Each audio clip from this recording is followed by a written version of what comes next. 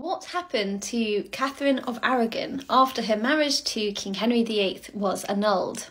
Despite a long and largely positive marriage, they had produced no surviving male heirs. In around 1525, Henry VIII began to fall in love with Anne Boleyn. And it soon became Henry's obsession to marry Anne Boleyn, and so to do this he had to divorce his wife. The seeking of this annulment became known as the King's Great Matter, and it took many, many years to come to fruition.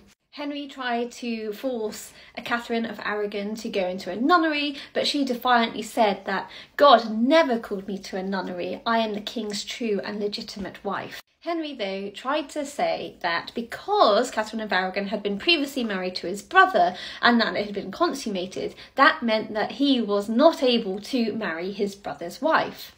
Catherine, of course, denied ever consummating the marriage and continually said that she was the legitimate queen and legitimate wife of Henry.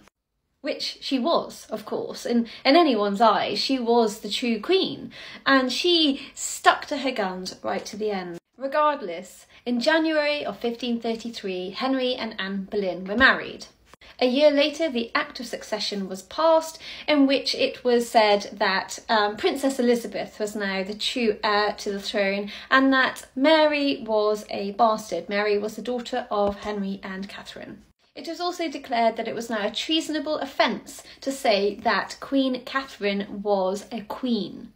She was instead to be referred as the Dowager Princess of Wales, meaning the widow of the Prince of Wales, which Arthur had been her first husband. Catherine was effectively banished and exiled during this time. She was forced to live in country houses that were in worse and worse condition, and this was all to try and make her sign this Act of Succession and agree that her marriage had been unlawful. On top of this, Henry banned Catherine and her daughter Mary from seeing each other and also from writing to each other. This again was designed to put pressure on the pair of them to accept King Henry VIII's marriage to Anne Boleyn. Catherine remained strong throughout, although her health was deteriorating at a rapid pace. Catherine's end is just so tragic. She had been a faithful and loyal wife and a good queen, and she was greatly missed by the British public.